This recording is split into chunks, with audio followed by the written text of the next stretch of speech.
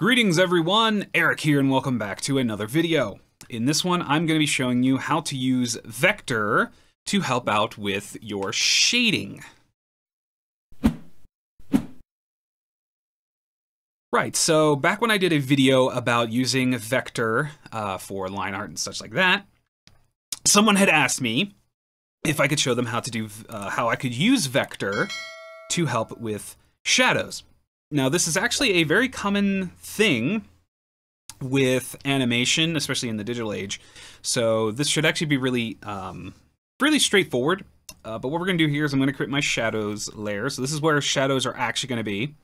And then above that, I'm going to create a new vector layer. And this vector layer has only one purpose, and that is just to outline where I want the vector stuff to go. So what I'm going to do is I'm going to pick a blue color.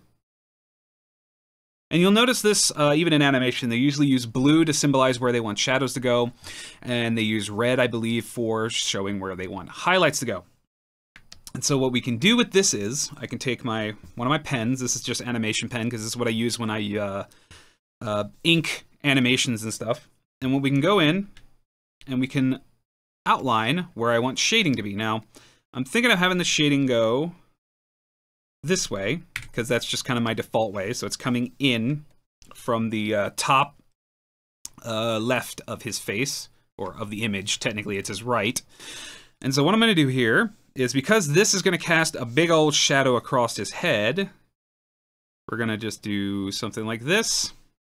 And I'm going to keep this super simple, super basic, nothing crazy, because I'm a lazy son of a gun. For this, we're just going to do something like this, just for some fun. Let's do something for his nose here. So for his nose here, we'll do something like this, since this will actually cast a shadow all the way like that. For under here, we can do a nice little shadow there, but then also keep that shadow going. Since his lip's going to curve a little bit, he will also have, because technically with this, if I were to go to, let's see, do I have a sketch layer real quick. Technically with shading, because of the way your lip is, because this is like that area, which, yeah, I put that a little too low, because then you would also have this area up here. This would have a line here, because that's where it peaks before it goes back in. So it'd be like, kind of like this. And so all of this, well, all of this would be kind of in shadow as well. And also, technically, this would be in shadow. So if we were to come in here, I could do a little bit of a shadow here. And if I want to, I can do something like that. And just for funs, let's extend this here and get a little bit of a shadow there. For his head's going to cast a big old shadow kind of across this whole area, honestly. So let's create a nice little shadow. So first, we're going to figure out where the lighting is going to be. So the lighting would probably be, if I were to turn that back on. And let me just switch over to my pencil, because I actually want to pencil this in, just to kind of think. Let's see, so technically we're going to have kind of a shadow area going across his whole body, like this. Casting some type of weird, anomalous shadow, something like that. So honestly, if we really wanted to get really cool and have some fun with it, we could do something like this, and then have that stick out. So something like that, which that's already taken care of. That's pretty much all taken care of, although for funsies, we can continue this shadow like that. Let's have a little fun here, since that's a big old curving point. And then what we can do is we can take that, since we have that now, I can go in here and actually create an interesting shadow shape out of that. Actually, what we can do is for this, we can just do whoop. Do that. Show that cut here.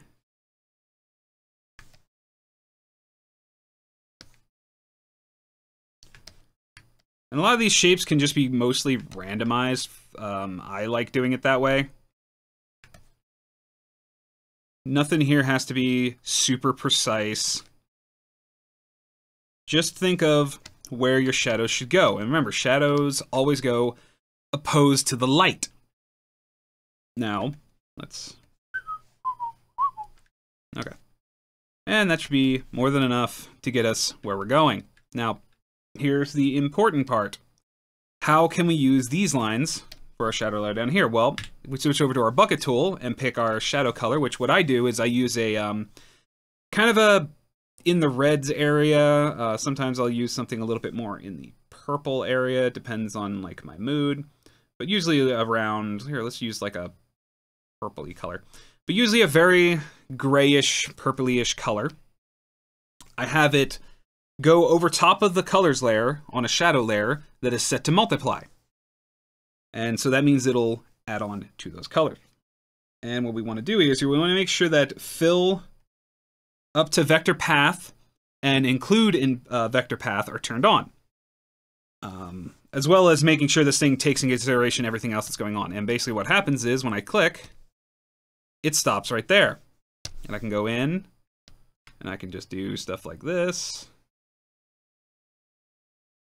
Add all the shading. I have that set to expand by 1 point. Get rid of that. Boop, boop, boop. Ooh, that was a nice fill. And just like that, we filled in our shading. And then all I have to do is boop. And there you go. Shadows. Obviously, this should probably be a lot bigger. It should be crossing more of his body, but that's beside the point. I just wanted to do this as a fun little example for you guys so that you could see how to do this. And it's very simple to use. And as you can see here, there's a little bit of a jagged edge just because of how the filling works. But if you want to get rid of that, just stay on that layer, go to Filters, Blur, Smooth. I have that set to the F5 key, and adds a little bit of smoothing. But that's up to you how you want to work with that. But yeah, just something I want to do really quickly just because I got a comment on it, and so I thought, hey, that would actually make a decent video. So I hope you enjoyed this quick little tutorial.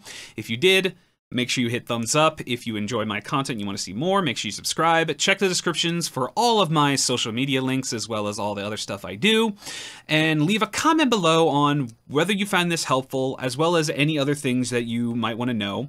Especially with like something like Clip Studio Paint that you would like some help on, or maybe some character drawings and stuff like that. But anyway, thank you so much for watching, and I'll see you guys in the next video. Later!